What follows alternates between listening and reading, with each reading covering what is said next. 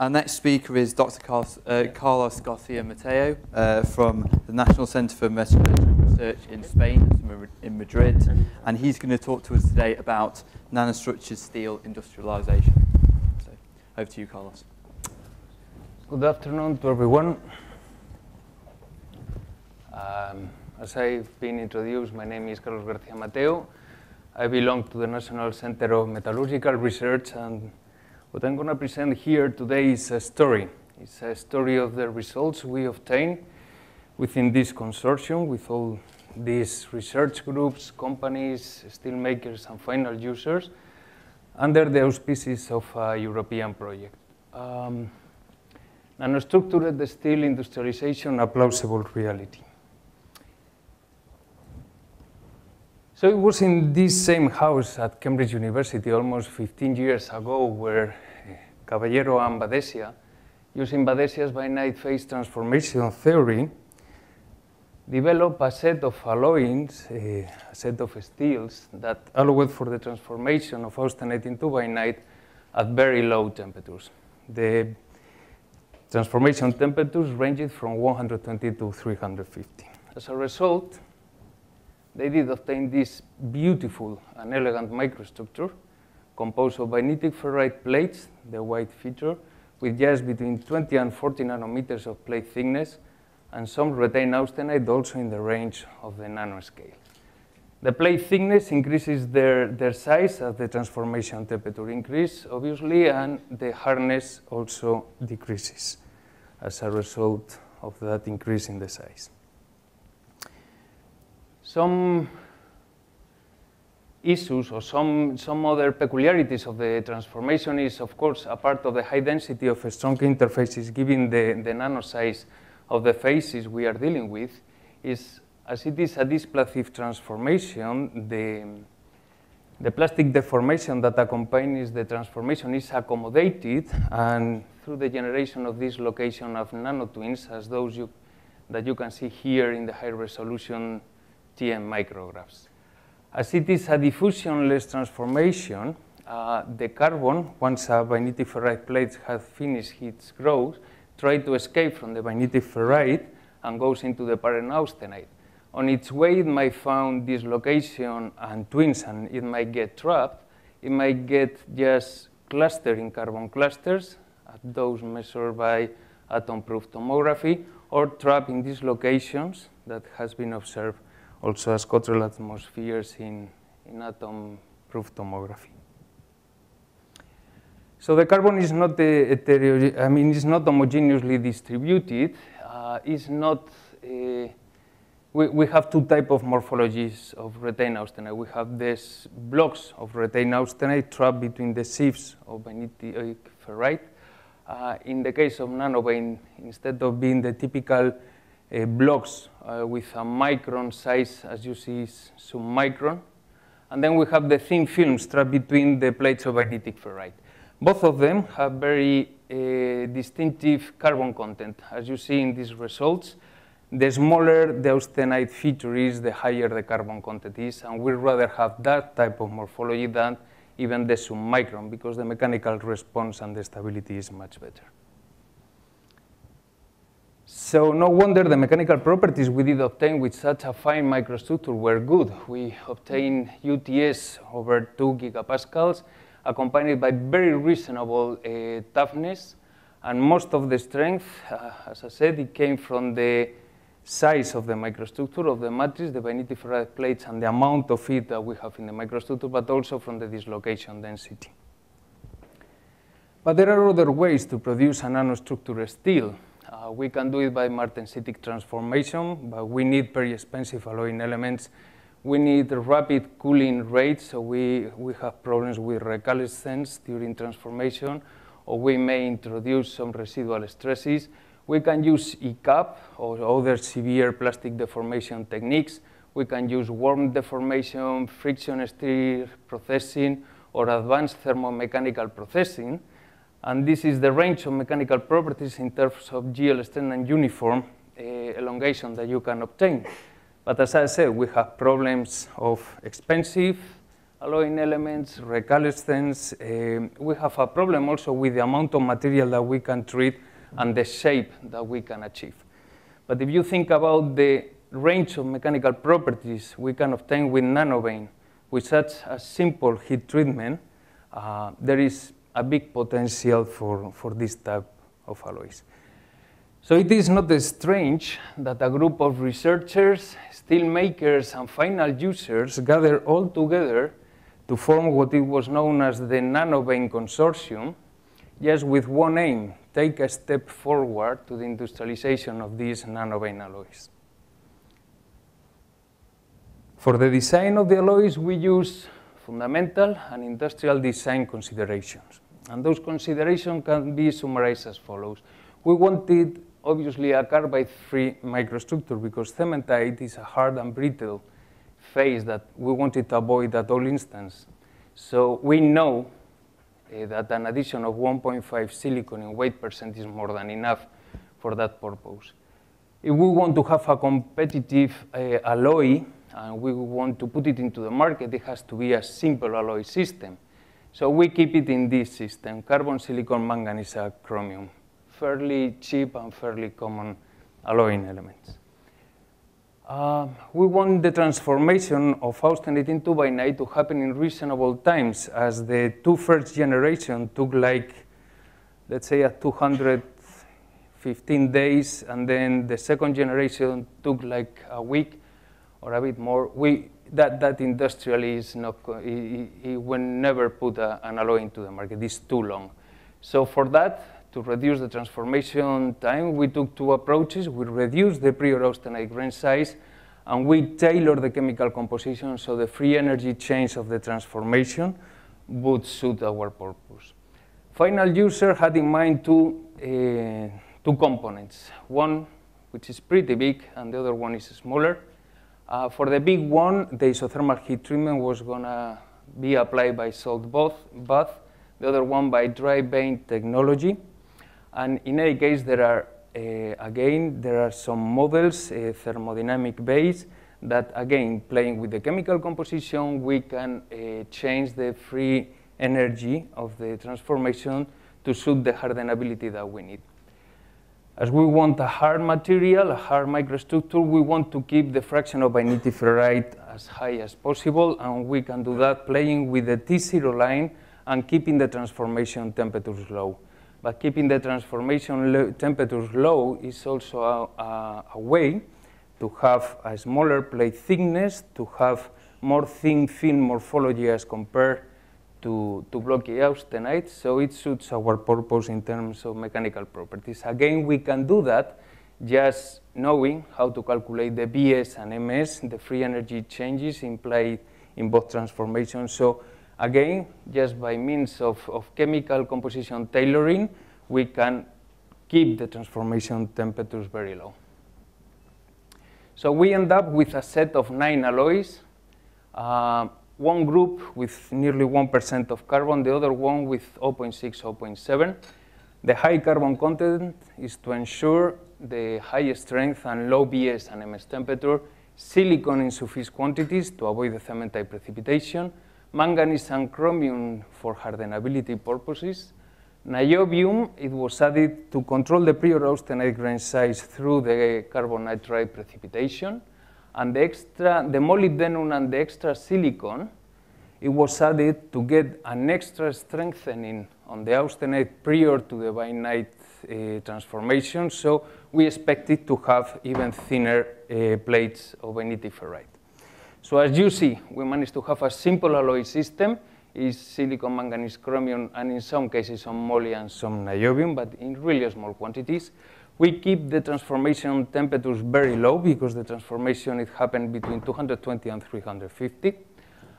It is a nano microstructure.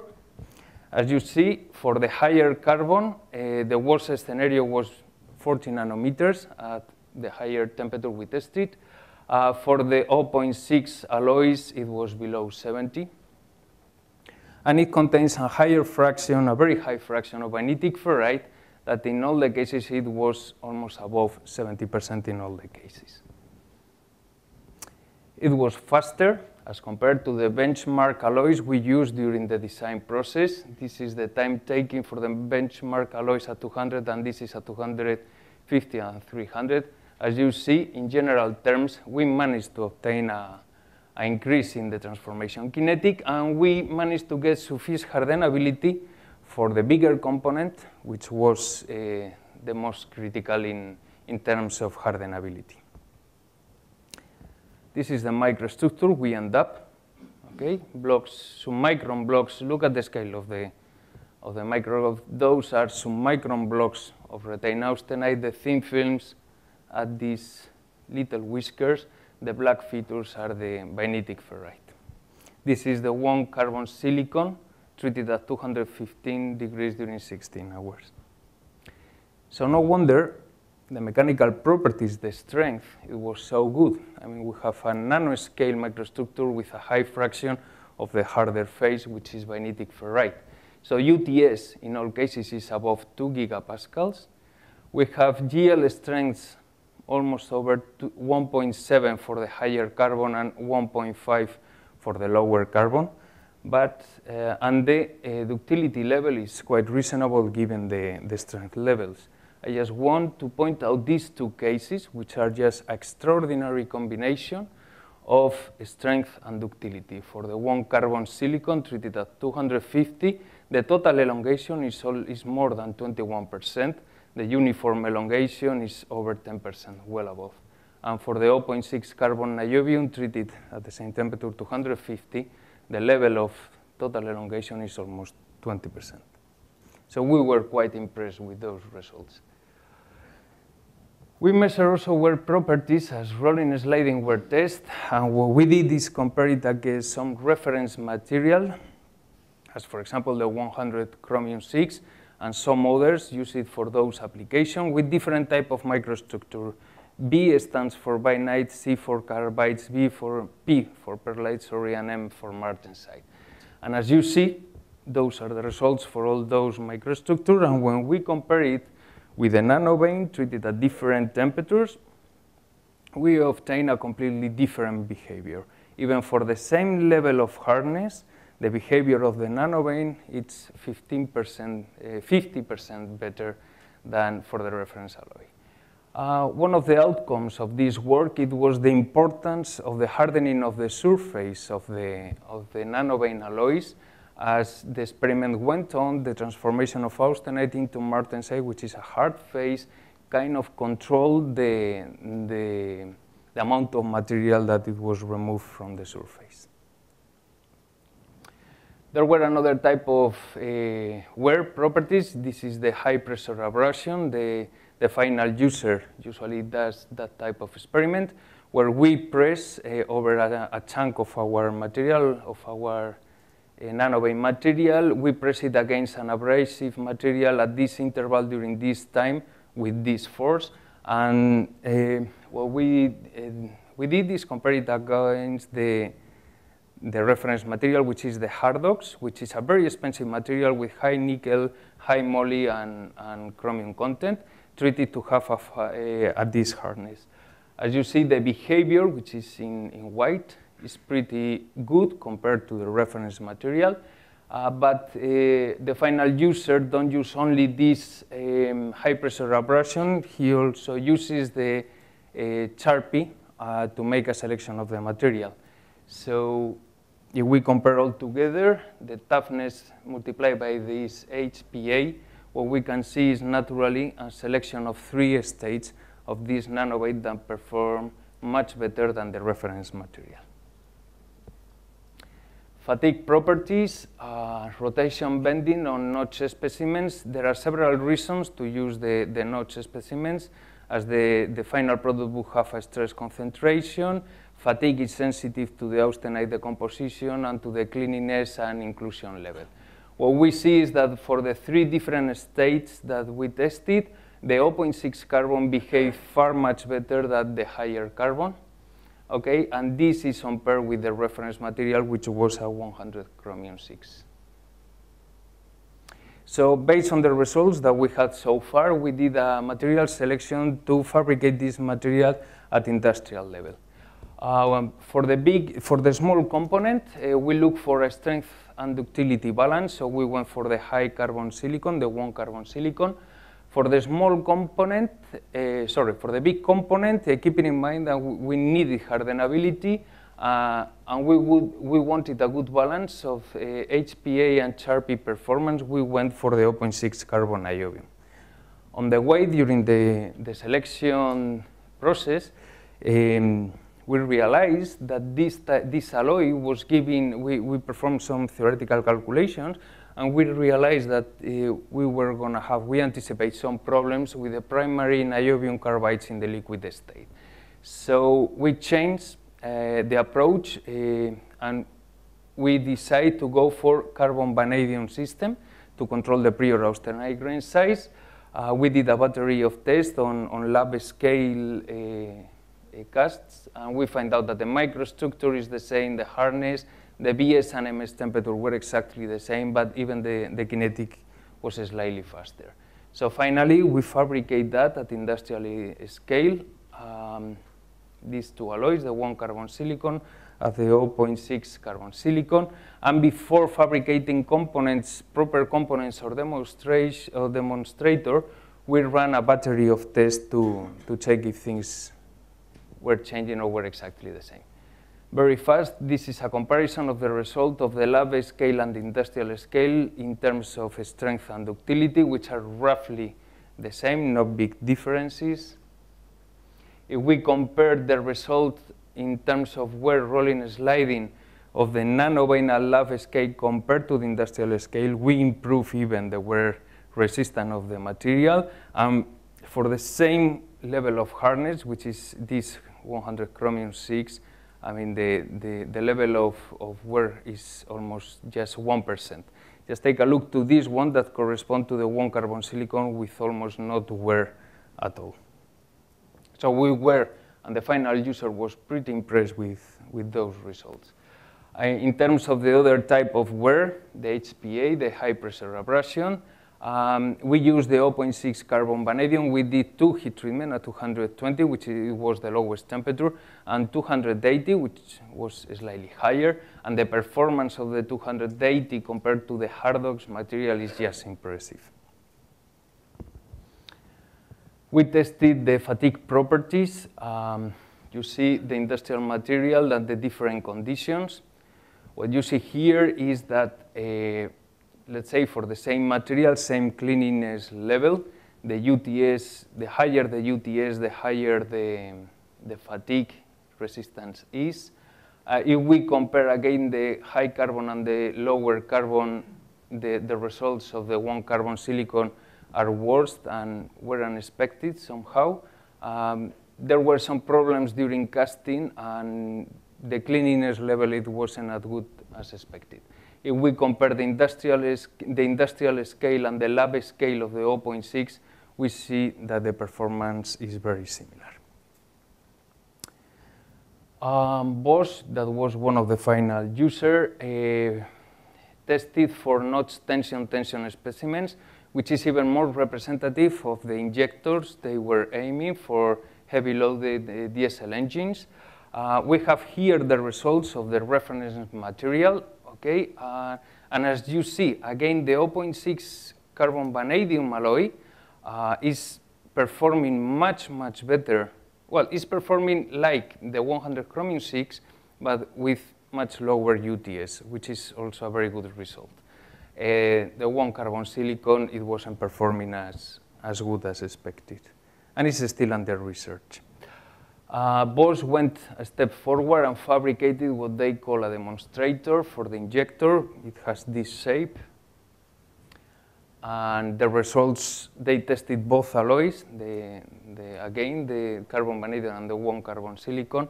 And I think they are pretty happy with the results of the 0.6 carbon vanadium, not that happy with the 1 carbon silicon. They think there is still room for improvement, as most of the failures in the 0.6 carbon vanadium happen on titanium carbides that they found on the surface on the cracks. This is the big component fabricated by Metso Mineral. This is the size of the component. is fabricated of the 0.6 carbon vanadium treated at 280. I have to point out that the microstructure after the heat treatment was completely homogeneous through the whole section of the piece, which is pretty big. This piece is used as a scrap shear blade, and Metso Mineral estimated a gain of almost 20% due to the use of a significantly cheaper material. Before leaving into the conclusions, I would like to highlight what we think it was the biggest achievement in this project. In just over 3 years, the NanoBain project took the concept of nanostructured bainitic steels from a laboratory experiment to a full-scale industrial production and testing. And we did that just solely by using the phase transformation theory. Thank you very much.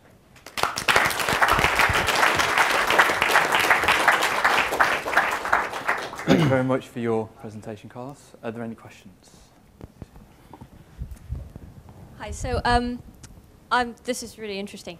As you know, obviously, your work has previously kind of produced steels with values that are now famously quoted by Harry as a K1C toughness of about 45 megapascal root meters for strength levels of around 2 gigapascals or so. I think that was your work.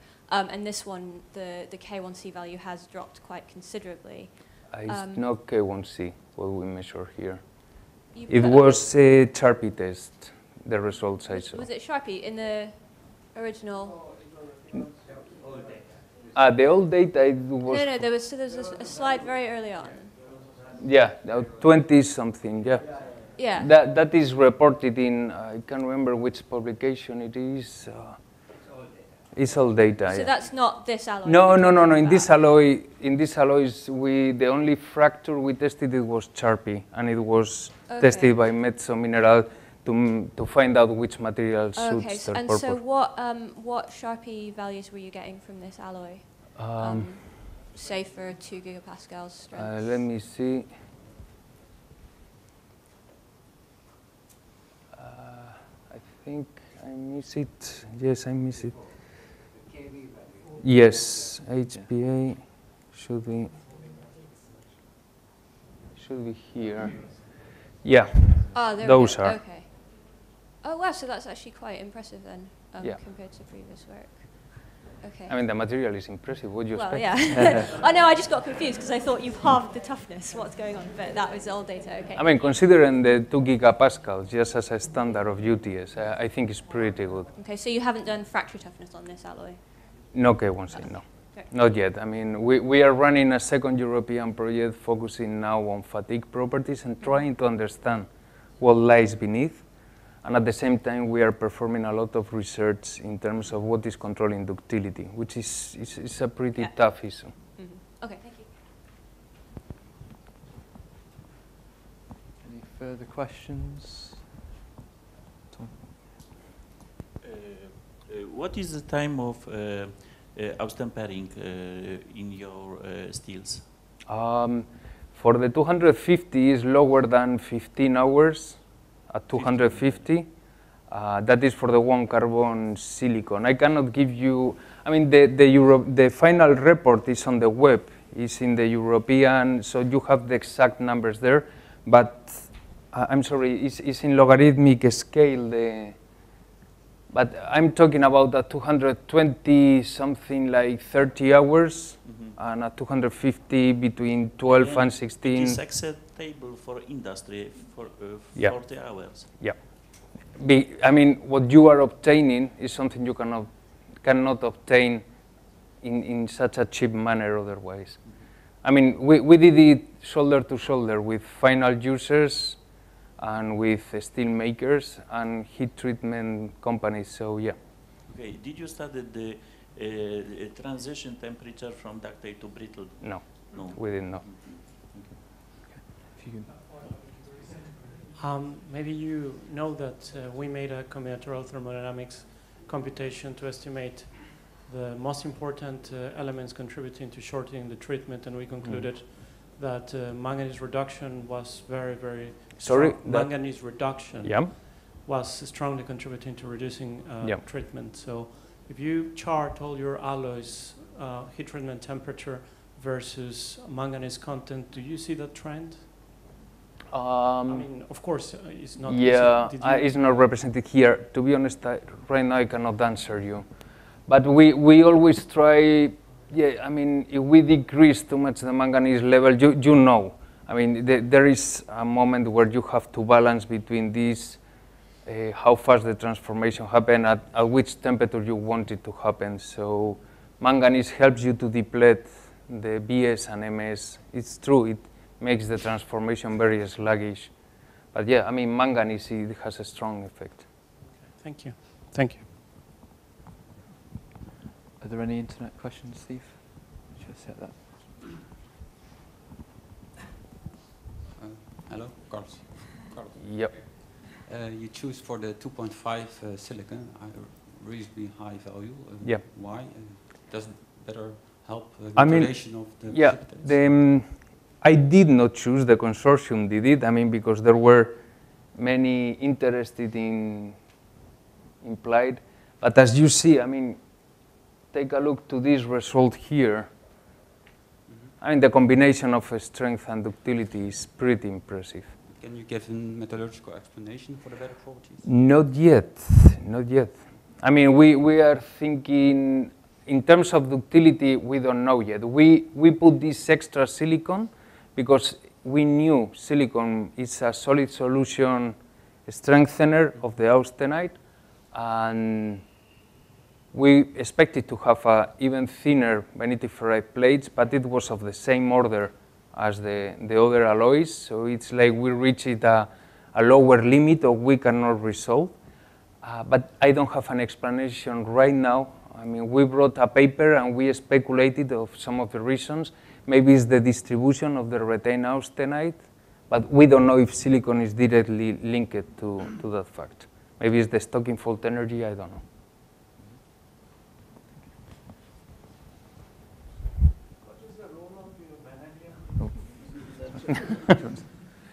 The vanadium was used in a later stage just to substitute the problems with the niobium.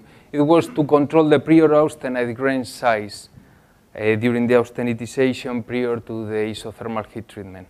A small prior austenite grain size creates more nucleation sites, therefore accelerates the transformation. It was another approach to accelerate the transformation. Hi, Carlos. So what do you think the difference in terms of mechanical properties between the nanobane and the super bainite produced by, commercially produced by Tata Steel at the moment is?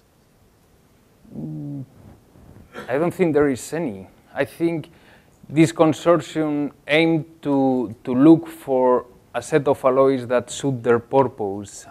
We have final users, they had pretty clear what they wanted, where they want it, and what was the mechanical properties range in which they can move. So we were looking for a new family. Yeah. No, just the composition and the properties look identical. Okay. What was the industrial production route for your industrial heat? I'm sorry, I don't have the details. It was Sidenor, Gerdau now, and it was Ascometal, the ones that produced the... So it would have been an electric arc heat? Probably. Probably No. by an ingot route? Matthias is also from the consortium. I can probably try to answer it. It was not an abnormal route for the industrialization. So they just put in an industrial heat, as far as I know, for Ascometal, they just put in industrial heat in their normal sequences and fabricated 100 tons and scrapped 90 tons and kept 10 for the experiment. It was a Bloom Concast route then, was it? Yeah, it was Bloom. Yeah. Thank you. Any further questions? Okay, in that case, thank you very much, Carlos. Thank you very much. Oh.